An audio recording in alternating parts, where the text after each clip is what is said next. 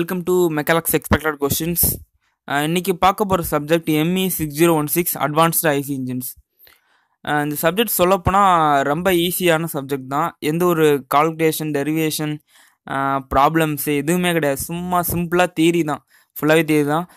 Mechanical ஸ்டூடெண்ட்க்கு already நம்ம automobile படிச்சிருக்கோம். ஆட்டோமொபைலோட small update தான் வந்து அட்வான்ஸ்டு ஐசி இன்ஜின்ஸ். அந்தளவுக்கு ஒரு பெரிய டீப்பாக போய் நம்ம படிக்க போகிறது ஜஸ்ட்டு கம்பஷன் எப்படி அங்கே வந்து கம்பஷன் நடக்க படிச்சிருப்போம் ஆட்டோமொபைலில்.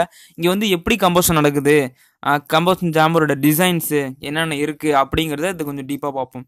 அதுதான் advance IC engines. Overall rating பார்த்தோன்னா ரொம்ப ஈஸியான சப்ஜெக்ட்டு, ஸ்கோர் பண்ணுற சப்ஜெக்ட்டு, அழகாக கிளியர் பண்ணுற சப்ஜெக்ட். ஓகே, இந்த ஒவ்வொரு யூனிட்டுக்கும் ஒரு எக்ஸ்பெக்டட் கொஸ்டின் நான் போட்டு வச்சுருக்கேன். அது என்னங்கிறத பார்க்கலாம் வாங்க. ஃபஸ்ட்டு யூனிட் பார்த்தோன்னா ஸ்பார்க் இக்னிஷன் இன்ஜின், அதாவது பெட்ரோல் இன்ஜின்ஸ். இதில் வந்து இந்த யூனிட்டில் ஜஸ்ட்டு வந்து இந்த 5 கொஸ்டின் படித்தா போதும், வேறு எதுவுமே தேவையில்ல. என்னென்ன கொஸ்டின்ங்கிறது பார்க்கலாம் வாங்க. Types of combustion chambers in SI engine. Second question வந்து stages of combustion and பிடிடா diagram. Third question factors affecting knocking and parameters. Fourth question factors affecting ignition lakh and flame propagation. Fifth question normal and abnormal combustion. Just வந்து இந்த 5 கொஸ்டினுக்கு ஒரு small intro கொடுக்குறேன். அதில் இந்த இன்ட்ரோவில் உங்களுக்கு வந்து எப்படி எழுதணுங்கிற ஒரு ஐடியா கிடைக்கும். ஓகேவா? ஃபஸ்ட்டு கொஸ்டின் பார்த்தோன்னா types of combustion chambers in SI engine. என்னென்ன கம்பஷன் சேம்பர் இருக்குது நார்மலாக பார்த்தோன்னா D type, L type, F type, ஐ டைப். இந்த 4 டைப் இருக்குது. 4 டைப் ஜஸ்ட் ஒரு இன்ட்ரடக்ஷன் கொடுத்துட்டு இந்த 4 டைப் எழுதிட்டு அந்த 4 டைப்புக்கான டயக்ராம், அதோட கொஞ்சம் எக்ஸ்ப்ளனேஷன், எந்த இன்ஜினில் யூஸ் பண்ணுறோம் அப்படிங்கிறத தெளிவாக எழுதுனா கண்டிப்பாக இந்த கொஸ்டின் கண்டிப்பாக ஸ்கோர் பண்ணலாம். செகண்ட் பார்த்தோன்னா stages of combustion and பிடிடா diagram in SI engine. இதுவும் ஒரு ஈஸியான கொஸ்டின் தான். என்னென்ன ஸ்டேஜஸ் இருக்குன்னு பார்த்தோன்னா ignition lakh, propagation of flame, after burning stage. 3 stage தான் இருக்குது. இந்த 3 ஸ்டேஜை தெளிவாக அழகாக எழுதணும். அப்புறம் பிடிடா டயக்ராம் இருக்குல்ல, பிடிடா டயக்ராம்னா ப்ரெஷர், இன்ஜினில் ஏற்படுற ப்ரெஷருக்கும் கிராங்க் ஆங்கிளுக்கும் வரைபுற டயக்ராம் தான். அது தெளிவாக எழுதுங்க. ஸ்மூத் கவர்ஸாக போட்டால் பெட்டராக இருக்கும். ஓகேவா? தேர்ட் கொஸ்டின் பார்த்தோன்னா factors affecting knocking and parameters in SI engine. நாக்கிங்னா தெரியும், ஆட்டோ இக்னிஷன் சொல்லுவோம். அது என்னென்ன ஃபேக்டர்ஸ் அஃபெக்ட் பண்ணுது எஸ்ஐ இன்ஜினில் அப்படிங்கிறது இந்த கொஸ்டின். இந்த ஆன்சர் பார்த்தோன்னா மொத்தம் வந்து ஒரு 4 ஃபேக்டர் இருக்குது. Temperature factor, density factor, time factor, composition factor. இந்த 4 ஃபேக்டர் இருக்குது. 4 ஃபேக்டர் ஹெட்டிங்கோட தெளிவாக அது கீழே பாயிண்ட்ஸ் நிறைய இருக்குது. அந்த பாயிண்ட்ஸ் தெளிவாக எழுதணும். ஃபஸ்ட்டு நாக்கிங்னா என்ன அப்படின்னு லைட்டாக ஒரு இன்ட்ரோ கொடுத்துட்டு எழுதுனா பெட்டராக இருக்கும். அடுத்து ஃபோர்த்து கொஸ்டின் பார்த்தோன்னா factors affecting ignition lakh and flame propagation. Ignition லேக்னா அதுக்கு என்ன எழுதணும் பார்த்தோன்னா ஒரு 5 ஃபேக்டர்ஸ் இருக்குது. மிக்ஸ் ஏர் ratio, initial temperature pressure, electrode gap, turbulence. 4 heading இருக்குது. 4 ஹெட்டிங் தெளிவாக எழுதணும். ஃபேக்டர்ஸ் அஃபெக்டிங் ஃப்ளேம் ப்ரொபகேஷன் அப்படின்னா ஏர் fill ratio, temperature and pressure during intake, compression ratio, turbulence, engine load, engine speed, engine size. Some அது factors இருக்குது. அந்த factors தான் தெளிவாக எழுதுங்க. ஃபிஃப்த் கொஸ்டின் பார்த்தோன்னா நார்மல் அண்ட் அப்நார்மல் கம்பஷன் அப்படின்னா நார்மல் கம்பஷன் என்ன, அப்நார்மல் கம்பஷன் என்னங்கிறத தெளிவாக நீங்கள் எழுதி ஆகணும். ஓகேவா? இப்போ வந்து நம்ம செகண்ட் யூனிட் போயிடலாம். செகண்ட் பார்த்தோன்னா compression ignition engine, C engine சொல்லுவோம், டீசல் இன்ஜின்ஸ். அதுதான் நம்ம இந்த செகண்ட் யூனிட்டில் படிச்சிருக்கோம். இதில் வந்து ஒரு 4 கொஸ்டின் படித்தா மட்டும் போதும். ஓகேவா? ஃபர்ஸ்ட் கொஸ்டின் பார்த்தா types of combustion chambers in SI engine. SI இன்ஜினில் என்னென்ன கம்பஷன் டைப் சேம்பர் வந்து என்ன டைப் நிறைய இருக்குது அப்படிங்கிறத பார்க்கலாம். அதான் இந்த கொஸ்டின். என்னென்ன டைப்னா ஷாலோ டெப்த்னு ஒரு டைப் இருக்குது, ஹெமிஸ்பெரிக்கல்ன்ட்டு ஒரு டைப் இருக்குது, சிலிண்டர்னு ஒரு டைப் இருக்குது, டொரைடல்னு ஒரு டைப் இருக்குது. மொத்தம் 4 டைப் இருக்குது. 4 டைப்பை தெளிவாக டயக்ராம் போட்டு அதோட அப்ளிகேஷனோட எழுதுனா அழகாக ஸ்கோர் பண்ணலாம் அந்த கொஸ்டினில். அப்புறம் stages of combustion and பிடிடா diagram in C engine. அதே மாதிரி தான் எஸ்ஐ இன்ஜினில் பார்த்தோமே அதே மாதிரி பிடிடா டயக்ராம் இருக்கும். தெளிவாக எழுதிங்க. என்னென்ன ஸ்டேஜஸ் இருக்குன்னு பார்த்தா இதில் வந்து இக்னிஷன் டிலே பீரியட் ஒன்று இருக்குது. செகண்ட் வந்து rapid combustion, third controlled combustion, fourth ஒன்று ஆஃப்டர் பர்னிங். 4 ஸ்டேஜஸ்க்கு 4 ஸ்டேஜஸ் தெளிவாக டயக்ராம் போட்டு அழகாக நீட்டாக ப்ரெசென்ட் பண்ணால் நல்லா ஸ்கோர் எடுக்கலாம். தேர்ட் கொஸ்டின் பார்த்தா ஏர் மோஷன் இன் சி இன்ஜின். சி இன்ஜின், இந்த சி இன்ஜினில் கம்பஷன் சேம்பரில் ஏர் மோஷன் இருக்குல்ல, அதுதான் அந்த கான்செப்ட் அந்த கொஸ்டின். இதுக்கு நம்ம என்னென்ன மொத்தம் 3 டைப் இருக்குது. ஃபர்ஸ்ட் ஒன்று பார்த்தா ஸ்ரில் ஏர் மோஷன், ஸ்குஷ் ஏர் மோஷன், டர்புலன்ஸ் ஏர் மோஷன். 3 டைப் இருக்குது. 3 டைப்பு தெளிவாக எழுதிட்டு டயக்ராமோட எக்ஸ்பிளைன் பண்ணால் நல்லா ஸ்கோர் எடுக்கலாம் இந்த கொஸ்டினில். ஃபோர்த்து கொஸ்டின் பார்த்தோன்னா fuel spray structure, penetration, direction. Fuel spray இருக்குல்ல, அந்த ஸ்ப்ரேங்கிறது எப்படி அது பெனிட்ரேட் ஆகுது, அதோட ஸ்ட்ரக்சர் எப்படி இருக்குது, டைரக்ஷன் எப்படி மூவ் ஆகுது அப்படிங்கிறத இந்த கொஸ்டினில் எழுதணும். என்னென்ன ஃபேக்டர்ஸ் அஃபெக்ட் பண்ணுதுங்கிறத தெளிவாக எழுதணும். ஸ்ட்ரக்சரை வந்து அந்த ஸ்ட்ரக்சரை மாற்றுறதுக்கு என்னென்ன ஃபேக்டரை என்னென்ன ஃபேக்டர்ஸ் வந்து அஃபெக்ட் பண்ணுது ஸ்ட்ரக்சரை, பெனிட்ரேஷன் ஆகிறதுக்கு என்னென்ன ஃபேக்டர் அஃபெக்ட் பண்ணுது, டைரக்ஷன் அப்படிங்கிறது தெளிவாக எழுதணும். அடுத்து வந்து நம்ம தேர்ட் யூனிட் பார்க்க போகிறோம். தேர்ட் யூனிட்டில் வந்து பொல்யூட்டன் ஃபார்மேஷன் அண்ட் கண்ட்ரோல், ஓகேவா? எப்படி பொல்யூட்டன் ஃபார்ம் ஆகுது, எப்படி கண்ட்ரோல் பண்ண வரோம் அப்படிங்கிறது இந்த யூனிட்டில் தெளிவாக நம்ம படிச்சிருக்கோம்.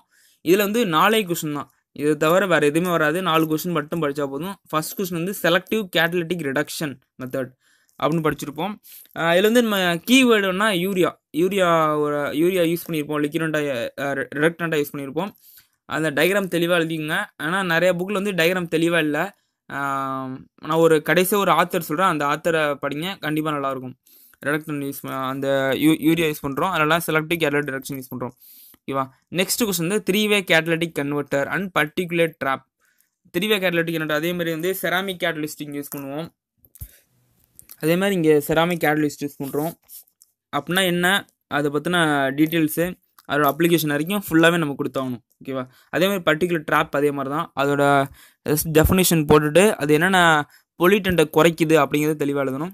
தேர்ட் வந்து மெக்கானிசம் ஆஃப் HCCONOx ஃபார்மேஷன், எப்படி ஃபார்ம் ஆகுது அப்படிங்கிறத நம்ம இங்கே தெளிவாக எழுதணும். வித் வந்து இதுக்கு மெயின் திங் வந்து கெமிக்கல் ஃபார்முலா கரெக்டாக இருக்கணும். ஹவு இட் ஃபார்ம்ஸ் அப்படிங்கிறது தெளிவாக எழுதணும். நான் ஒரு சிம்பிளாக ஒரு இன்ட்ரோ மட்டும் கொடுக்குறேன். HCCO ரெண்டும் வந்து இன்ஜினில் நடக்கிற இன்கம்ப்ளீட் கம்பஷனால் வெளிவர எமிஷன் தான் HC அண்ட் CO சொல்லுவோம். நாக்ஸ் வந்து ஹை டெம்பரேச்சர். இப்போ இன்ஜின் ஹை டெம்பரேச்சராக இருந்துச்சுன்னா நாக்ஸ் அதிகமாக வரும், லோ டெம்பரேச்சர்னா நாக்ஸ் கம்மியாக வரும், ஓகேவா? ஹை லோடு கொடுக்கும்போது நாக்ஸ் எமிஷன் அதிகமாக இருக்கும். இதுதான் ஒரு கீ பாயிண்ட்டு. இந்த கீ பாயிண்ட் வேணால் எக்ஸாம்பிள் யூஸ் பண்ணிக்கோங்க.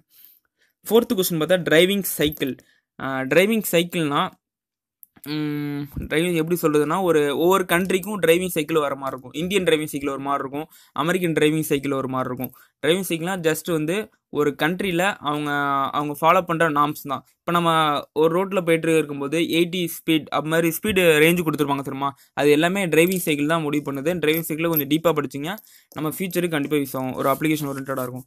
ஃபோர்த் யூனிட் பார்த்தோன்னா ஆல்டர்னேட் ஃபியூல்ஸ் ஆல்ரெடி நம்ம ஆட்டோமொபைல் படித்தது தான். இங்கே இங்கே இன்னும் கொஞ்சம் லைட்டாக டீப்பாக படிக்கலாம்ங்கிறது தான் இந்த அட்வான்ஸ் ஐசின்னு சொல்லுது. இங்கே வந்து ஒரு 5 கொஸ்டின் பார்த்தா போதும்.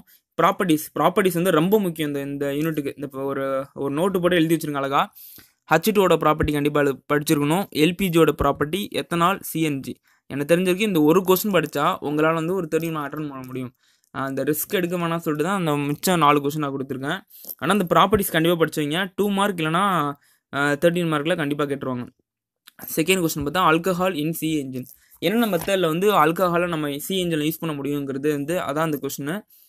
என்னென்ன மாடிஃபை பண்ணணும்னா எதனால் பண்ணணும் அப்படிங்கிறத கொஸ்டினை கேட்க வாய்ப்பு இருக்குது. ஏன்னா இப்போ பார்ட் சினா கொஞ்சம் டீப்பாக கேட்கணும்னா இது மாதிரி கொஸ்டின் கேட்கலாம், அப்ளிகேஷன் ஓரியன்டாக இருக்கலாம்.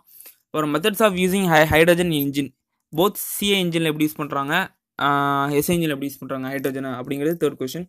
ஃபோர்த் கொஸ்டின் பார்த்தோன்னா engine modification for alternate fuel use பண்ணணும்னா என்னென்ன மாடிஃபை பண்ணணும் அப்படிங்கிறது ஃபோர்த் கொஸ்டின். ஃபிஃப்த் கொஸ்டின் பார்த்தா biodiesel merits and demerits. Biodiesel use பண்ணால் இன்ஜினில் என்னென்ன நல்லது நடக்கும், என்னென்ன மெரிட்ஸ் டிமெரிட்ஸ் அப்படின்னு புரிஞ்சிருக்கும். அதை நல்லா கொஞ்சம் டீப்பாக படிச்சுக்கோங்க, ஓகேவா? அப்புறம் 5th வந்து ரீசன்ட் ட்ரெண்ட்ஸ். இது ஆல்ரெடி நம்ம படித்தது தான், கொஞ்சம் ஸ்மால் டேர்ம்ஸ் வந்து புதுசாக நம்ம ஃபீல் பண்ணலாம். இந்த யூனிட்லேயும் ஒரு 5 கொஸ்டின் மட்டும் படித்தா போதும், ஓகேவா? என்னென்ன கொஸ்டின்னா காமன் ரயில், direct injection, hybrid electric vehicles, onboard diagnostics, variable geometry, turbo charger, கேஸ்லின் direct injection, ஓகேவா? ஃபர்ஸ்ட் கொஸ்டின் பார்த்தோன்னா சிஆர்டிஏ இன்ஜின் ஆல்ரெடி நம்ம படித்தது தான், காமன் ரயில் டைரக்ட் இன்ஜெக்ஷன் டைப்பு. இது அழகாக தெளிவாக டயக்ராமோட எக்ஸ்பிளைன் பண்ணிடுங்க. நெக்ஸ்ட் வந்து ஹைப்ரிட் எலக்ட்ரிக் வெஹிக்கிள், ஓகேவா? இதில் 2 டைப் இருக்குது, சீரிஸ் இருக்குது, பேரல் இருக்குது. அது என்னங்கிறத டிஃபரன்ஷியேட் பண்ணி அழகாக டயக்ராம் போட்டு அந்த ட்ரான்ஸ்ஃபர் யூனிட், பார்ட்ஸு, அப்ளிகேஷன் வரைக்கும் கடைசி வரைக்கும் முடிச்சிருங்க. டிஸ்அட்வான்டேஜ் வரைக்கும் ஃபுல்லாக முடிச்சிருங்க, ஓகேவா? தேர்ட் கொஸ்டின் ஆன்போர்ட் டயக்னோஸ்டிக் தெரியும் நமக்கு. ஆட்டோமேட்டிக்காக வந்து எந்த ஒரு ஃபால்ட் இருந்தாலும் இன்ஜினில் நம்ம வந்து டிரைவிங் நம்மளோட டேஷ்போர்டுக்கு இண்டிகேட் பண்ணுறது தான் ஆன்போர்ட் டயக்னோஸ்டிக் அப்படின்னு சொல்லுவோம். அதையும் தெளிவாக எழுதுங்க. எலக்ட்ரானிக் யூனிட்ஸ் ஒவ்வொரு காம்பனன்ட்ஸ் நேமும் அழகாக எழுதி ஸ்ட்ரக்சர் ஃபார்ம் பண்ணி அட்வான்டேஜ் டிஸ்அட்வான்டேஜ் வரைக்கும் எழுதுங்க. ரீசன்ட் ட்ரெண்ட்ஸ் அதில் எழுதுனா இன்னும் கொஞ்சம் பெட்டராக இருக்கும், மேபி ட்ரை பண்ணுங்கள். ஃபோர்த் ஒன் வந்து வேரியபிள் ஜாமெட்ரி, டர்போ சார்ஜர் ஒன்னோட டைப் வந்து வேரியபிள் ஜாமெட்ரி. அந்த டைப் வந்து அது அழகாக இருக்கும், அழகாக புரிகிற மாதிரி இருக்கும். அந்த நல்லா அழகாக டயக்ராம் போட்டு எக்ஸ்பிளைன் பண்ணிடுங்க. ஃபிஃப்த் கொஸ்டின் பார்த்தா கேஸ்லின் டைரக்ட் இன்ஜெக்ஷன் ஆல்ரெடி பார்த்தது தான். இங்கே வந்து கொஞ்சம் டீப்பாக படித்து இதையும் எழுதிருங்க. 5th யூனிட் அவ்வளோதான். ஒரு யூனிட்டுக்கு ஆவரேஜாக ஒரு 5 கொஸ்டின் இருக்குது. மொத்தம் டோட்டலாக பார்த்தா 23 கொஸ்டின். ஓகேவா? அந்த 23 கொஸ்டின்ஸ் மட்டும் தெளிவாக படிச்சுக்குங்க, அழகாக கிளியர் பண்ணலாம். மட்டும் கிடையாது, இதை வச்சு ஏ கிரேட் வரைக்கும் எடுக்கலாம். எனக்கு தெரிஞ்ச வரைக்கும் ஸ்கோப் வந்து உங்கள் ப்ரெசன்டேஷன் நல்லா இருந்துச்சுன்னா எஸ் கிரேடு மேபி எடுக்கலாம். இதே மாதிரி அடுத்தடுத்த கொஸ்டின் நான் கண்டிப்பாக அப்டேட் பண்ணிகிட்டே இருக்கேன். ஃபைனல் இயர்ஸ் தான் ஃபஸ்ட்டு அப்டேட் பண்ணலாம் ஐடியா பண்ணியிருக்கேன். அதே மாதிரி இந்த புக்கு சொல்லியிருந்தேன்ல, இது ஐசி இன்ஜின் என்ன புக்குனா வி கணேசன் அப்படின்னு ஒரு புக்கு இருக்கும். நல்லா ஸ்டாண்டர்டான புக்கு தான். இப்போ வந்து நம்மளால் அதை எடுத்து படிக்க முடியுமாங்கிறது எனக்கு தெரில. மேபி வந்து சான்ஸ் கிடச்சிச்சின்னா பிடிஎஃபாக இருந்தால் கூட எடுத்து ட்ரை பண்ணுங்கள். டயக்ராம்ஸும் தெளிவாக இருக்கும். ஏன்னா இப்போ நிறைய பேர் செந்தில் புக்கை ஃபாலோ பண்ணிகிட்ருக்கீங்க, செந்தில் ஜெயக்குமார் அந்த மாதிரி புக்கை ஃபாலோ பண்ணிகிட்ருப்பீங்க. அது அந்தளவுக்கு கரெக்டாக இல்லை. மேபி வந்து இந்த புக்கு சான்ஸ் கிடச்சா எடுத்து ஃபாலோ பண்ணுங்கள். டயக்ராம்ஸ்லாம் கரெக்டாக இருக்கும். நம்ம ப்ரெசன்டேஷன் கொஞ்சம் நீட்டாக பண்ணால் அழகாக இந்த சப்ஜெக்டை கிராக் பண்ணலாம். எனக்கு தெரிஞ்ச வரைக்கும் திஸ் இஸ் எனஃப். இந்த 23 கொஸ்டின் படித்தா போதும். ஓகேவா? அடுத்தது கொஸ்டின் பேப்பர் நான் அப்டேட் பண்ணிட்டே இருக்கேன். ஃபைனல் இயர் தான் ஃபஸ்ட்டு அப்டேட் பண்ண போகிறேன். ஃபைனல் இயர் சப்ஜெக்ட் என்னென்ன இருக்கோ எல்லாத்துமே அப்டேட் பண்ணிடுறேன். உங்கள் அரியர் நிறைய பேருக்கு இருக்க வாய்ப்பு இருக்குது. அந்த அரியர் பேப்பரை வந்து நான் சீக்கிரம் அப்டேட் பண்ணுறேன். ஃபைனல் செமஸ்டரில் இருக்கும். இப்போயும் இந்த அரியர் இந்த செமஸ்டர் கிளியர் பண்ணலாம் நமக்கு ரொம்ப கஷ்டமாக போயிடும் பின்னாடி. ஸோ வந்து என்னால் முடிஞ்ச வரைக்கும் நான் ஹெல்ப் பண்ணுறேன். உங்கள் சைட்லேருந்து உங்கள் சப்போர்ட் கண்டிப்பாக வேணும். ஃப்ரெண்ட்ஸ் எல்லாம் ஷேர் பண்ணுங்கள். முடிஞ்ச வரைக்கும் மெக்கலெக்ஸை உங்கள் காலேஜில் எல்லாருக்கும் ஷேர் பண்ணுங்கள். ஓகேவா? ஓகே, தேங்க்ஸ் ஃபார் வாட்சிங்.